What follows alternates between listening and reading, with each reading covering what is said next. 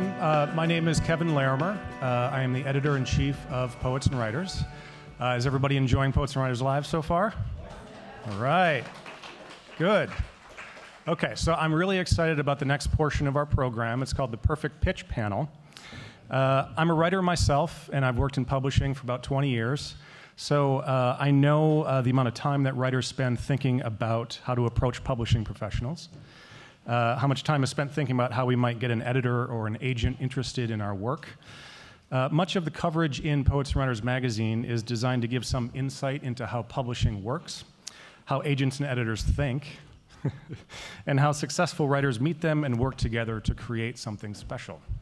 In the new issue of the magazine, which you all have, the one with Judy Blume on the cover, the lovely Judy Blume, Renée Zuckerbrot, who is here with us today, shared the aha moment she experienced while reading a successful query letter by a writer who is now one of her clients. Well, we thought we'd do a version of the aha moment here this morning. So what we did is we asked those of you who had purchased a ticket by the end of last month to submit a query letter that we might consider discussing. We heard from a good number of you, and I shared those with the panelists. We chose 3 of them. So what we're going to do is we're going to call those people up one by one, and they are going to read their query letter for our panelists. And we're going to talk a little bit about what they did really well in the letter, perhaps what they could have done a little differently. And we'll talk about how writers can best present themselves and their work on the page and in person. So it is time to call up our first contestant. So before you begin, Jessica, so you are a poet. Yes, I right? am. Okay. So you did not write a letter to an agent? No, although, I'm willing to accept a bidding war. But no, because, of course, typically agents won't represent poets. So I wrote a query letter about trying to interest a publisher in my manuscript. Okay, and who did you write it to? I wrote it to Copper Canyon Press. I decided to just go ahead and aim for, a dream press. Okay. Well, it just so happens that we have someone from Copper Canyon Press joining us. Michael Wiegers. Michael Wiegers, the executive editor of Copper Canyon. Are you there? Yes. Hello. Oh He's here. Okay. He is joining us via Skype. Jessica did not know this. Yeah, I'm cool. Thought it would be a surprise. It's great. It's great. Cool. No pressure. Dear Mr. Wiegers, I'm writing today to introduce my book of poems, Banished, in hopes that you'll consider it for publication at Copper Canyon Press. Banished explores the movement of a woman who is exiled from her town because locals find her hateful and angry. In the next town, she meets the same fate, after which she wanders in furious solitude. The narrative elements of this come from a Tibetan parable about the danger and poison of anger. My poems, however, adopt the moments of rage and alienation the woman experiences without seeking the resolution of enlightenment. In other words, the book drinks angry poison and rejects the antidote. Effect become causes and anger remains. Poems in the volume move between the perspective of the banished woman and the point of view of the small-town locals who drive her away. Banished is my second collection of poems. In December 2015, ELJ Publications will release my first book, How to Break My Neck. Additionally, I'm the author of 2 chapbooks, Knocked Around and The Division of Standards. My work has appeared in numerous literary journals as well. I'm happy to provide a complete publication record should that prove useful to you. I received my undergraduate degree in Spanish and English from Kalamazoo College and my PhD from the University of Iowa. I am a professor of English at Harper College, a 2-year community college outside of Chicago. As with the publications mentioned above, I would be delighted to supply additional information or details. To give you a sense of my poetic style and voice, I've attached 5 poems from Banished. Thank you for your time and consideration, truly. Sincerely, Jessica L. Walsh. Very good.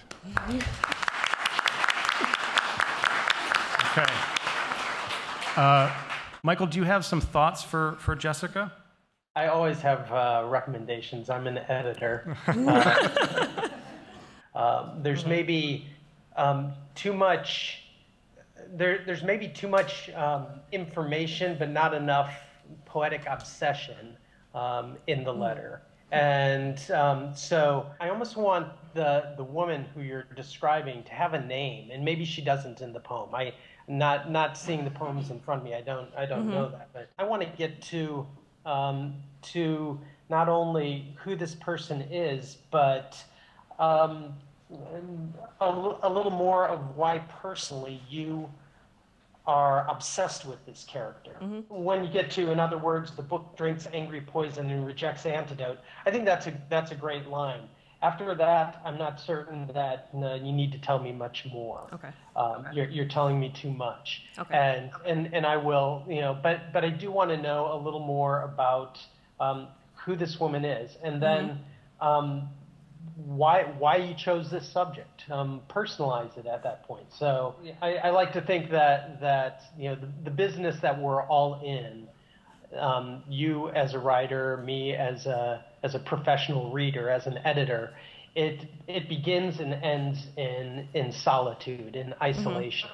And while yes, I can't remember which of my colleagues said this is kind of a business relationship, it's also very much a personal relationship. And so I want to know something more about you beyond your credentials, which you then go on to give me. And I think you give me your credentials too much, but you don't give me your personality enough.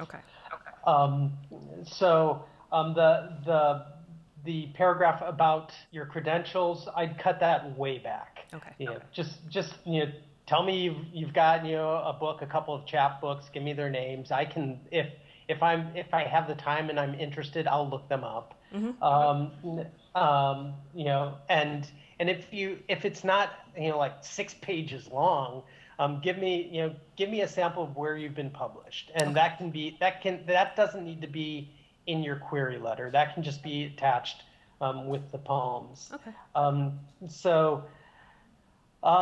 Let's see. The other thing, in general, I'd say that your undergraduate degrees and what have you are probably not necessary. Except I encourage people to do their homework on the people to whom they're sending their work. And in your case, I would normally say that I don't need to know about Kalamazoo College. Except in my case, I also went to Kalamazoo College. So you've caught my attention. But in general, I don't know. Just give me your terminal degree. And I guess finally, I would say, rather than saying to me to give you a sense of my poetic style and voice, I'm attaching my material. I would go ahead and tell me what you think your poetic style and voice is.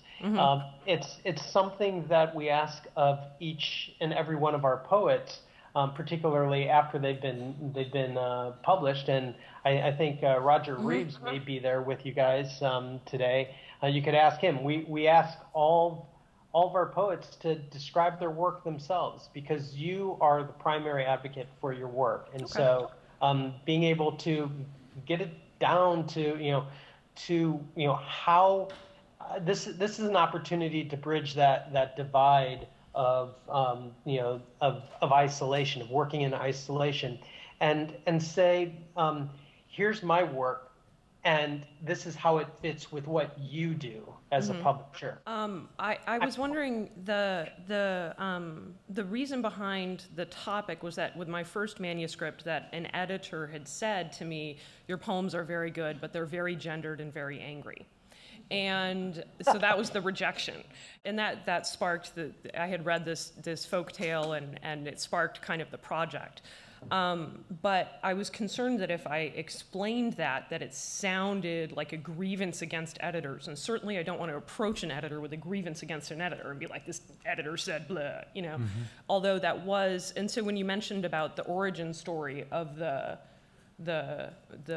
topic, would it be something that could be mentioned without alienating editors or seeming? I actually think there's a lot of female anger and rage at the moment. I don't mean, homicidal.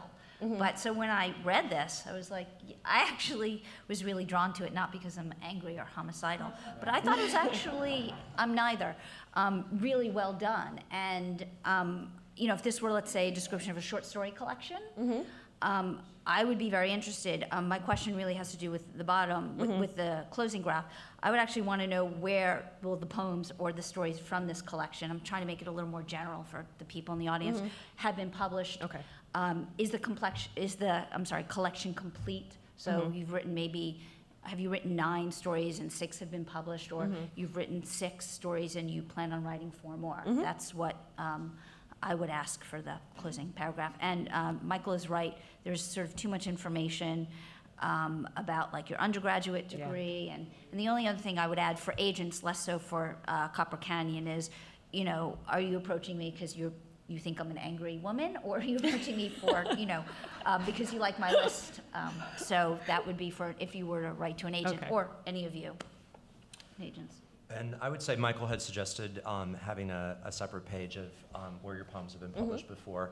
And I checked out your website, and your bio was really impressive. And I saw that you've been nominated for some poetry awards, and you did blogging for Tupelo Press and stuff like that. I think that's really helpful. Okay. And I would include that maybe at the top of your list of where your poems have been published, because it shows that, you know, you're not just doing this as a, you know, as a little hobby, that you're really seriously invested in this, and you've you know, you've been paid attention to so far. I've mentioned this for the other authors, I'd like to know what you're doing in the, you know, on a local level, regional level, you know, in the poetry scene, perhaps. And then it might be good to, it sounds like these are narrative poems, and it might be good to kind of maybe use some examples. Is it, you know, in the style of Philip Levine, or, you know, are you addressing social issues like Claudia Rankine is, or any of that kind of stuff, I think could be helpful as well. Okay. And, very briefly, the last paragraph, just so you can hear it, I'll read it again for you. It's very long, so brace yourself. Thank you for your time and consideration, comma, truly. I know that sounds really stupid, but that truly, well, I'm about to say something really stupid, but that truly to me makes the whole letter lovely. There's something about the voice there that comes out like she really means that, and I was touched. So I know that sounds dopey to think about like the voice, but everything is voice. And if you can make it seem real and heartfelt, we pay attention. If it's, you know, coherent and readable. Thank you. That is all the time we have. I want to thank Jessica, Joe, and John, and our panelists.